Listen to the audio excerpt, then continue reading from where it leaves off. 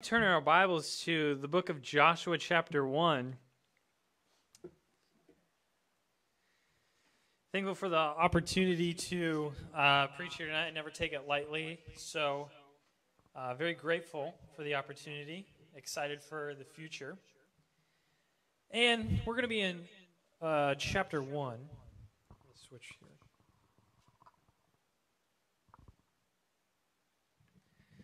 And that sounds better. All right. Here we go. Verse number 1. The Word of God says, "Now after the death of Moses, the servant of the Lord, it came to pass that the Lord spake unto Joshua the son of Nun, Moses' minister, saying, Moses, my servant, is dead. Now therefore arise, go over this Jordan, thou and all this people, unto the land which I do give unto them, even to the children of Israel. Every place the sole of your foot shall tread upon, that have I given it to you, as I said unto Moses. From the wilderness and this Lebanon, even unto the great river, the river Euphrates, all the land of the Hittites, and into the great sea towards the going down of the sun, shall be your coast. There shall not any man be able to stand before thee all the days of thy life. As I was with Moses, so I will be with thee. I will not fail thee, nor forsake thee. Be strong and of a good courage. For unto this people shalt thou divide for an inheritance the land, which I swear unto their fathers to give them. Only be thou strong and very courageous, that thou mayest observe to do according to all the law which Moses my servant commanded thee. Turn not from it the right hand or to the left, that thou mayest prosper whithersoever thou goest. This book of the law shall not depart out of thy mouth, but thou shalt meditate therein day and night, that thou mayest observe to do according to all that is written therein. For then thou shalt make thy way prosperous, and then thou shalt have good success. Have not I commanded thee? Be strong and of a good courage. Be not afraid, neither be thou dismayed, for the Lord thy God is with thee, whithersoever thou goest." Let's pray. Heavenly Father, we thank you for your word, Lord. We thank you for the house of God, that we can come and glean from you and what you would have for us tonight. I pray that you would give me the words tonight. Help us to learn something today to apply to our lives, Lord. Pray these things in your name. Amen. So today is going to be a little more practical. A little less exhaustive, but in context of this passage, it's very interesting because this is one of the more grim openings to a chapter in the Bible. Because Joshua opens with, Moses is dead, and that's how it opens. And this is really monumental for the people of Israel at this time because Moses has been their God. For the past 40 plus years, Moses has been their leader, leading them across the Red Sea, into the wilderness, communicating with God, giving them the Ten Commandments. And he has been their leader. But now he's gone. And God has now decided to raise up a leader, someone to replace Moses, to help this country who needs guidance from God and leadership, human leadership. And what's important in this passage, because Israel struggled with obtaining that promise that they were supposed to go into the land and take it, what God had promised them. And they were fearful. And with good reason so. There were giants in the land. There were great kingdoms. I mean, I'm sure they saw Jericho with the great walls. This was an intimidating enemy that was there. But they were fearful. And now Joshua coming in, he was one of the good spies that realized that they could take it. Yet Joshua still has this spirit of something's holding him back, because we can tell in this passage that God is repeating something. He's repeating, be of good courage, be courageous, and then you'll have success. But this success comes with a condition. God doesn't say you'll just have success, but in verse 7, 8, and 9, he talks about the conditions of that success. And looking at this chapter, we see how you define success is far different than how God defines success. It's very much different. You know, the U.S., the FAA, the Federal Aviation Administration, they actually have this very interesting, unique way of testing the legitimacy of their airplane windshields, of testing the strength of those. And what they did was they developed this machine, basically this cannon, that would fire a dead chicken into the windshield. And they would fire at the same rate of speed that the airplane was going. And therefore, if the wind could withstand the impact from that chicken, it would be flight worthy. And so they had been running this, and this British aerospace engineer company got a load of this, and they were testing these modern locomotives, these high-speed locomotives, and they wanted to run a similar test for their windshields. And so they get in contact with the FAA, and they say, hey, can we get this machine? Can we get the blueprints or whatever, the manual? And so the FAA sent these over to this British aerospace engineering company, and they breezed through the manual, and they got this cannon ready, got the dead chicken there, and they fired this chicken, and it went flying straight through the windshield, breaking, destroying everything. The internal panels in there destroyed everything.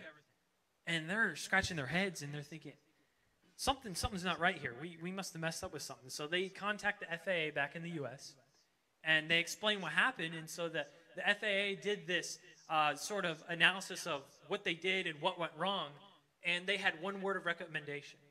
All they said was, make sure to thaw the chicken. And so what they missed was this one important thing. They forgot to do this one important thing. And in our lives, it works with success that way.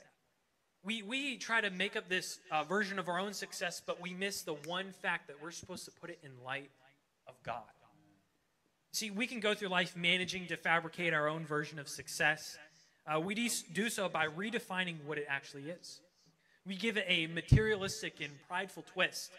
We say success is having an abundance of wealth, titles, friends, talent, discipline, attractiveness, and diplomas.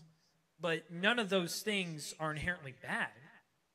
But the problem is we go by this definition of success we have made ourselves and forget to actually pay attention to the user's manual in this case.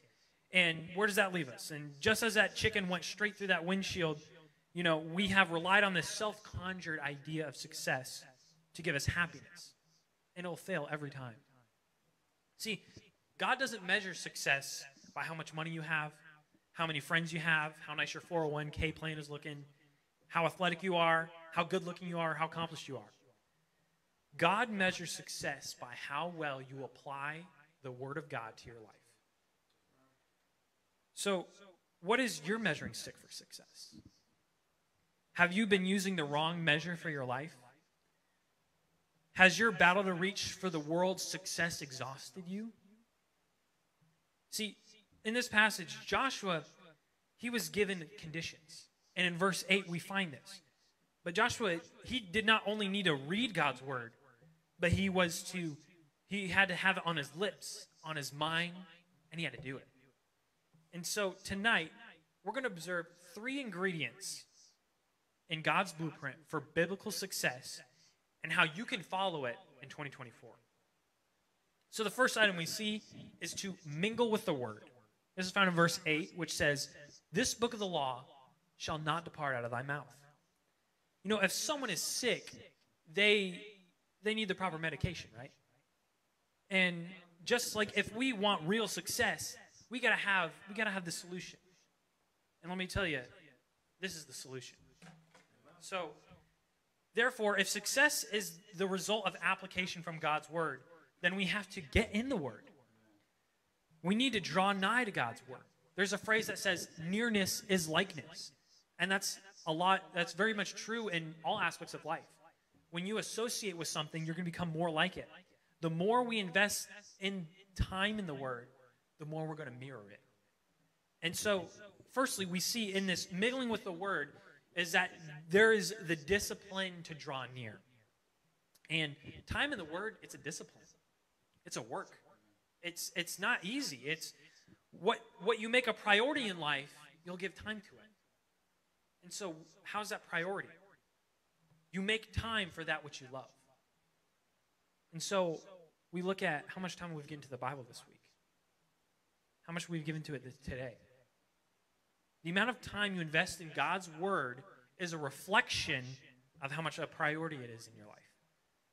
And so this starts with changing how we view the word of God. And when it's a discipline. Yes, discipline seems hard. We don't really like the word, but we got to change our mind to get a better view of this. See, the Bible is God's love letter to you. God has written it for all of humanity, but he wants it for you. He's written it to you. Every time you read the Bible, God has something for you. Every time we get in, he wants to teach something specifically to you. It's not just to hear a story, not a fairy tale, which it's not, which some people treat it like. It's a word from God to you. And we have to make the Bible personal. So what does this passage mean to me? You got to ask yourself. When I'm reading, what did God why did God have me read about Cain and Abel today? What is God teaching me about Paul and Silas in the prison? What is God teaching me? Why did he have me read about all these things? Put yourself in the passage. For God so loved me that he gave his only begotten son. You got to put yourself and apply it to you. Make it personal. You know, let's say, look at this. You come back to your home one day and there's a letter taped to the front door, and you read it, and it's a letter from the previous owner of the house. And he says, listen here, I got good news for you. So I totally forgot, but I buried $10 million worth of gold on your property. And the deed's now in your name, so I guess it's yours. So I buried it somewhere on this property, but if you can find it, it's yours. And so, I mean, if that were true, you would spend all the money you could, because your house is not worth $10 million. So you would be buying metal detectors, excavators. You would do whatever it takes to find this gold, to find this money, to find this treasure.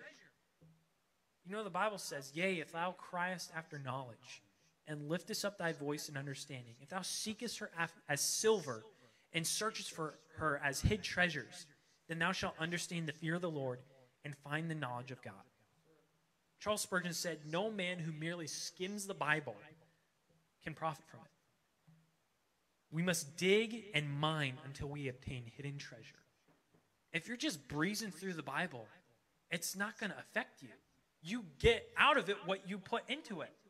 That's how it works. You can't apply the word of to the word. You can't apply the word of God to your life if you aren't getting input from it. So not only is there's the discipline to draw near, but there are the benefits of drawing near. And this is the best part. See, spending time in God's word is the greatest addition you can ever have to your life. It is God's literal word for you, for each and every one of us. And this is exactly why we don't speak in tongues today, that God doesn't speak audibly today, that all these things will happen, because we have the completed word of God. It is done. It is completed. That's all we need. This is the revelation of God to us. That's all we need. And so, what does it provide for us? Well, we'll just go over a few things tonight. Guidance. Thy word is a lamp unto my feet and a light unto my path. It provides wisdom. If any of you lack wisdom, let him ask of God, that giveth to all men liberally and upbraideth not, and it shall be given him. It gives us understanding. The entrance of thy word giveth light, and it giveth understanding unto the simple. It gives truth. Sanctify them through thy truth. Thy word is truth. It gives cleansing. Wherewithal shall a young man cleanse his way? By taking heed thereto according to thy word. Provides comfort. For whatsoever things were written aforetime were written for our learning, that we through patience and comfort of the scriptures might have hope. It provides protection from sin. Thy word have I hid in my heart, that I might not sin against thee. And I could go on and on. Hope, strength, identity, purpose, community, transformation, and change. It gives eternal life. What God has given us, he's given us the message of eternal life in his word. God's word is available for our benefit. It is our compass to follow Christ. Christian, you ought to use it. See, the devil does not fear a Christian with a dusty Bible. We got to use it to influence the kingdom of God and influence this world, to punch holes in the darkness. And so, let's just give some application. If you're in the habit of taking notes or whatever, I think these are great qualities that I've received. 5 simple ways how we can apply this, what we've learned. You got to have time. And if you have it, 2 words, maybe quality and quiet. You got to have that time you spend with God. You got to schedule a time and a place. What gets scheduled gets done. If you're doing it, you got to have quiet and quality time. If you don't set a specific time, if you don't set it aside, it won't be a priority and it's not going to get done. if it doesn't have to be a long time. It doesn't have to be an hour and a half. There's nothing wrong with it. I think that's good for you, but it doesn't have to be that long. We all have lives we have to live, but it can be any amount of time as long as it can impact you. Watchman Nee said, no Bible, no breakfast. I mean, that's how he did it. I'm not saying that's how you should do it. Everyone has different schedules. I'm working at 4 a.m. That's not how it works for me. Everyone's schedules are different. But not only is it time, quiet, and quality, but then next you pray. And the two words for this, I would say, is remove and request. We remove sin, and we request illumination from the Holy Spirit. That's asking the Holy Spirit to speak to us when we're in our time with God. We ask the Holy Spirit to reveal something in His Word. We got to assess ourselves. Is there sin in my life? Before I start reading from the Bible, am I right with God? Is there something between me and God? Lay it out. Ask God to forgive you. When I was at NBT, Neighborhood Bible Time, they gave us these a few questions to ask ourselves every day. They said, first, ask, am I conscious of any distractions in the shape of any competitor for the strength and allegiance of my soul? What does that mean? Is there something stealing my allegiance to God? Is there something stealing that? Secondly, is there a decision I need to make? Is there any idolatry in my heart? Is there sin I need to confess? Those are pretty revealing questions about yourself. If you ask those, it's pretty clean cut between you and God if you can answer those questions right. So not only is it time, quiet, and quality, pray, remove, and request, but then you got to read. And for this, the two words would be search and surrender. So the goal is not to get done. The goal is for God to change your life during this time when you're reading His Word. My dad always says, read till it burns. And that's basically saying you don't have to spend a certain amount of time. Just read until a truth gets to you, until God has given a sermon. Look for God's sermon for you. You got to surrender something. Claim that promise, whatever it is. Talk to God about what God talked to you about. And that goes into this fourth step, which is pray again. After you've got that time, you've prayed, and you've spent that time with God reading, then pray. And this would be confess and consecrate. Take off and put on what God would have you to do.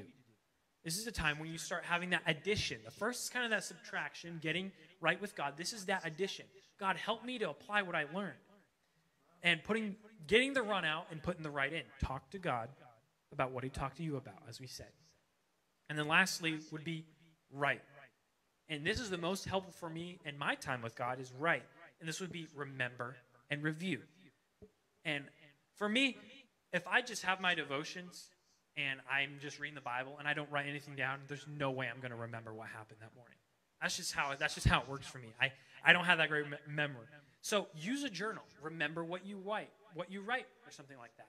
So those are some practical aspects of just mingling with the Word, that time with God's Word, and remembering what God's Word actually is to us. It's not just a book. This is the Word. The Word was made flesh. This is God giving us His Word.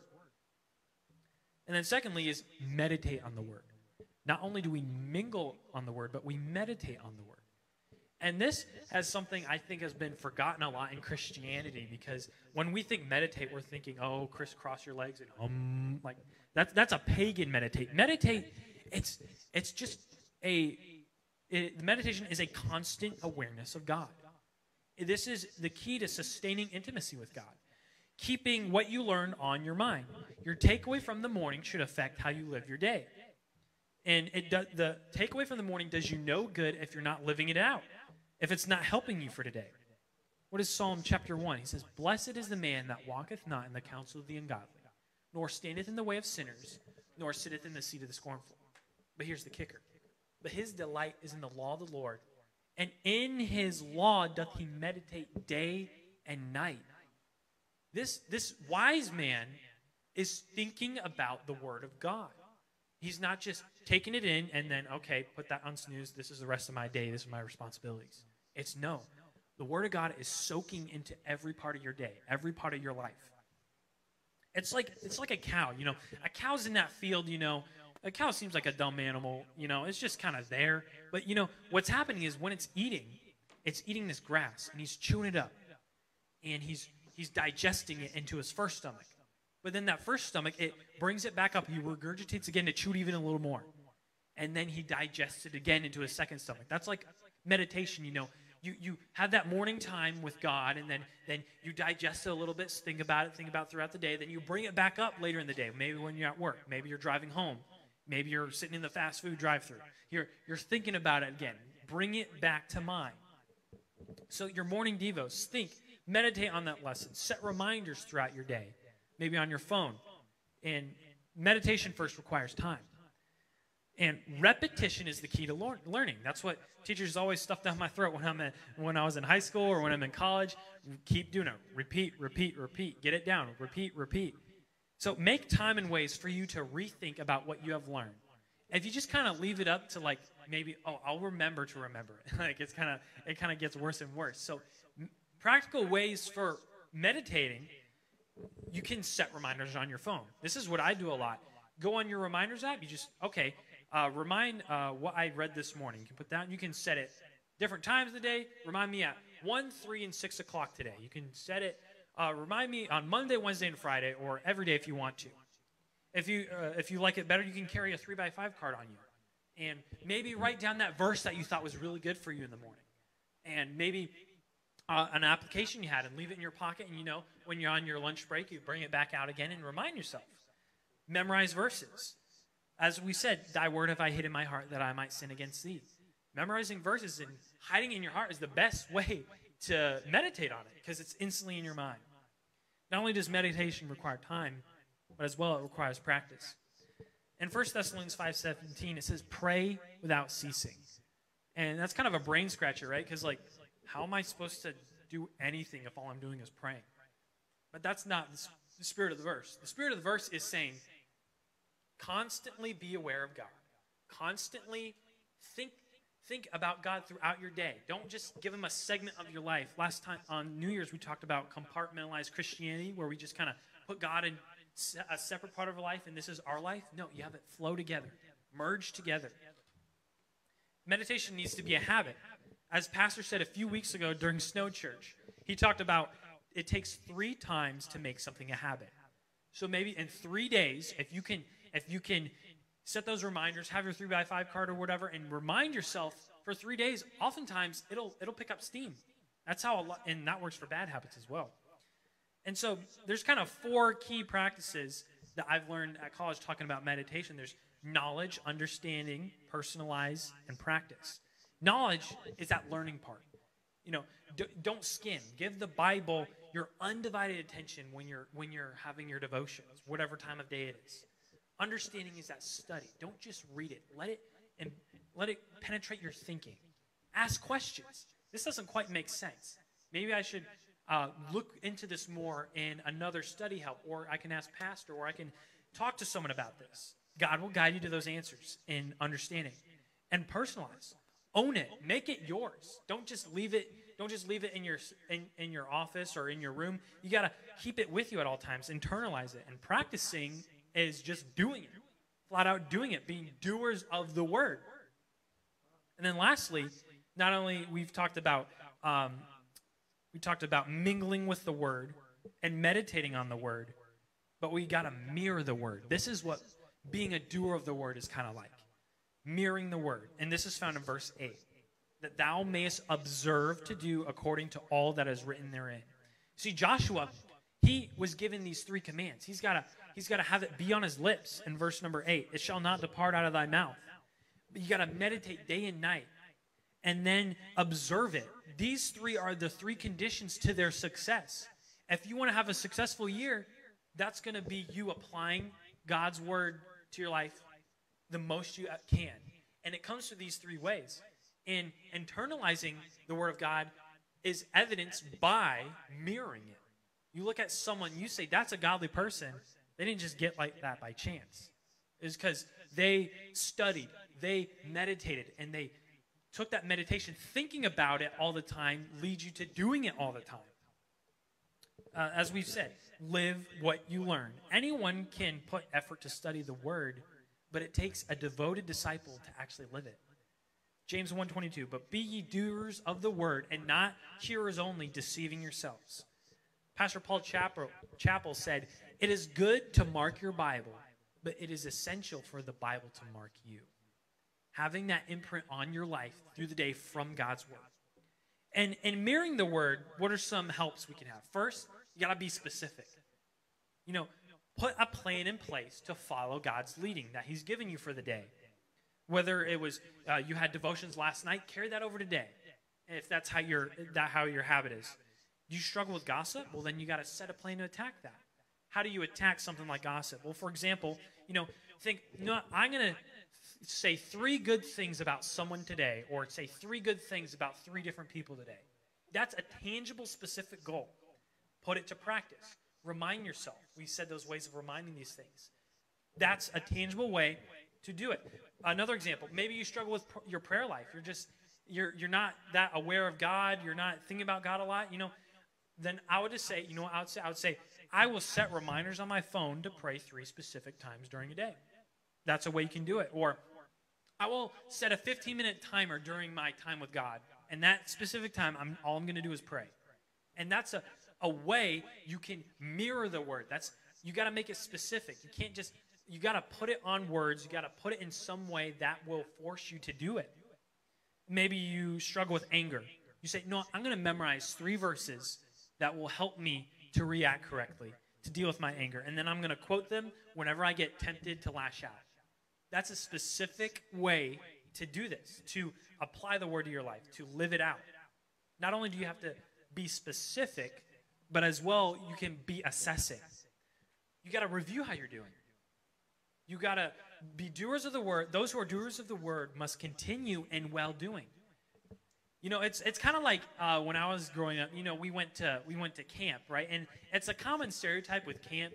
You make a lot, it's just a really spiritual place. All the world's music, you're kind of just there in God's presence with God's people.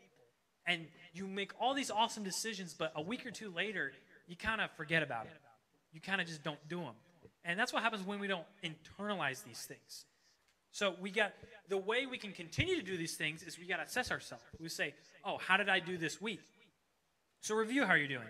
John 8:31 says, "Then said Jesus to those Jews which believed on him, if ye continue in my word, then are ye disciples indeed, and ye shall know the truth, and the truth shall make you free."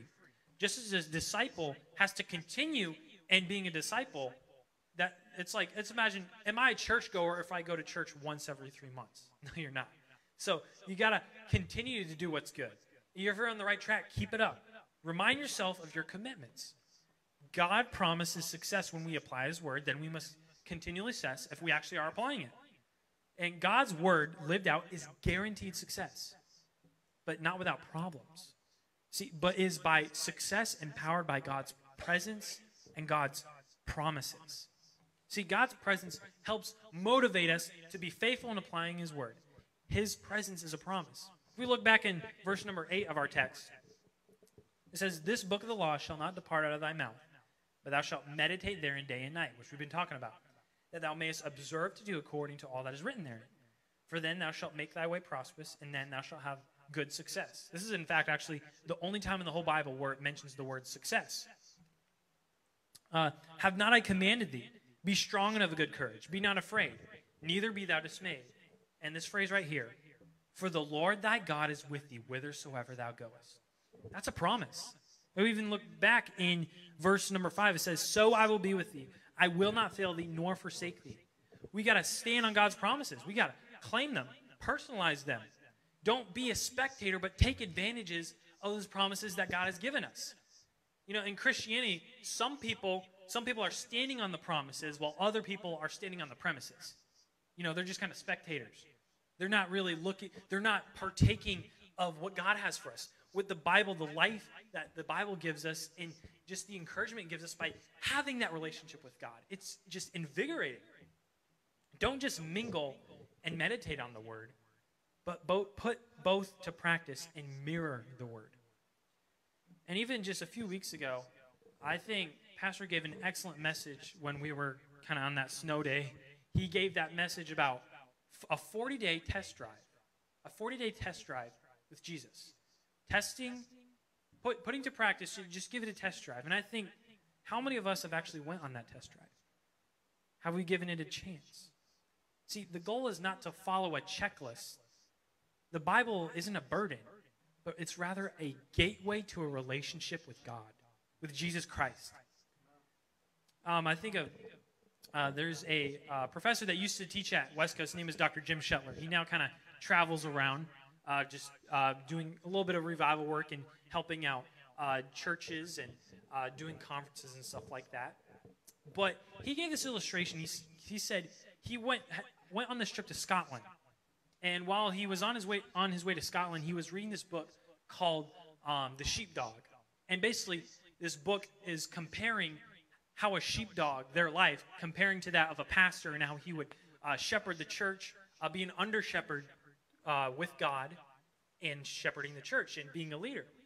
And when he was in Scotland, he was driving through, and this was a very big pasture area with a lot of sheep, exactly what he was kind of reading about. And so he was in the passenger seat of this car, and he's driving, and he sees all these sheep, and he starts noting there's some shepherds around. And he's thinking about this book. I got to ask some questions. Is this stuff actually real? So he tells the driver, pull over right now. So he gets out of the car, and he sees this lady here in the pasture, and he goes, shepherdess, or however you will call it. He yells at this lady and says, hey, I got some questions. And so this Scottish shepherd lady comes by and says, has a Scottish accent or whatever. He says, hey, how you doing? And Dr. Shetler, he said, yeah, I'm a pastor from America, and I've been reading this book about how a sheepdog is similar to a pastor leading a church and being an under-shepherd to Christ, Jesus. And she's like, oh, yeah, sure, you have any questions? And he's like, yeah. And so he started asking her questions, because every chapter in that book was a kind of an analogy to how a pastor, what they should do, comparing it to a sheepdog and the sheepdog's job. And they were going one by one, and she's like, yeah, yep. Every single one was true, the sheepdog's role. And so he had finished asking the questions, and he was basically finished with this conversation. So he was leaving to his car, and then the shepherdess lady, she said, hey, wait. Are you not going to ask about the reward of the sheepdog?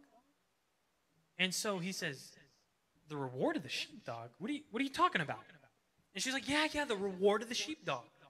And so Dr. Shetler, he goes, well, what's the reward of the sheepdog? And so the shepherdess lady, she says, yeah. So the sheepdog is working with the shepherd the whole day, doing hard work, gathering down these sheep, feeding the sheep, taking care of the sheep, protecting the sheep, making sure the sheep look good, all day working and laboring over these sheep. And the sheepdog, the reward of the sheepdog is that the sheepdog gets to go back in the house with the shepherd. And at night, the sheepdog gets to lay with the shepherd, to be cared for by the shepherd, to be loved by the shepherd, to spend time with the shepherd. Church, that's the reward of us. We get to spend time with God, the God of the universe. And he wants to talk to us. And that's through his word. And when we ignore his word, that relationship is partly strained. That's the reward of the sheepdog, but it is the reward of the Christian. You are as close to God as you want to be. That's how it works. That's what matters, not the success of the world. It's success in God's eyes that matter. So we need to prioritize spiritual success. Prioritize God's word this year in 2024. Let's pray.